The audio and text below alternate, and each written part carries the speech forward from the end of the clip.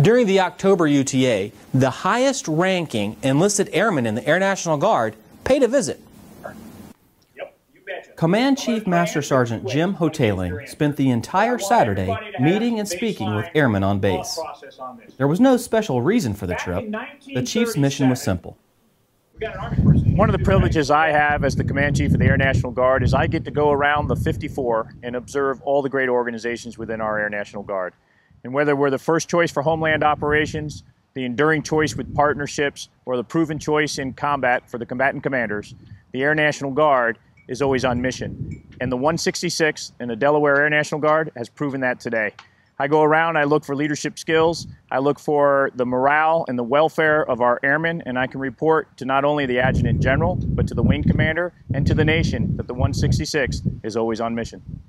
Hotaling conducted separate Q&A sessions with the senior and junior enlisted forces. I come with three simple messages. The messages are that we must commit to our profession, which is the profession of arms. Every airman must understand that no matter what status they are in, they actually are airmen at all times. And this profession is a serious profession.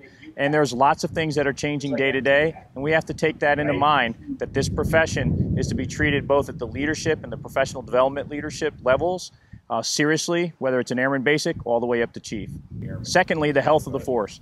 We have to be mindful of the fact that we need to have a resilient force. So in physical, mental, social, and spiritual realms of resiliency, we have to pay attention to that. And finally, my message is, let's recognize and embrace how awesome the Delaware Air National Guard is. And it's a great thing that we need to tell our story about every single day. Before leaving, he traveled the base to present coins to 5 outstanding airmen. Each was selected by their leadership as an example of both their individual accomplishments and as a representative of their unit.